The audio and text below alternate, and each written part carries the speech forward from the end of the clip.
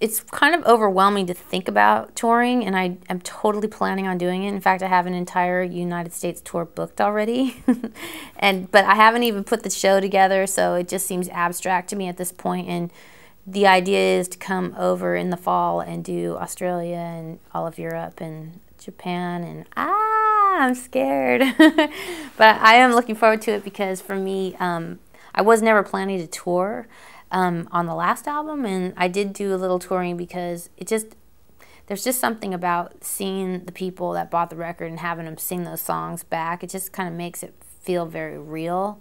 Otherwise, it's kind of like this, okay, I'm on the radio and they tell me that I sold this many records, but when you see the people out there and you're singing the songs live, it's just, there's nothing that can kind of touch that feeling, so I have to get that again.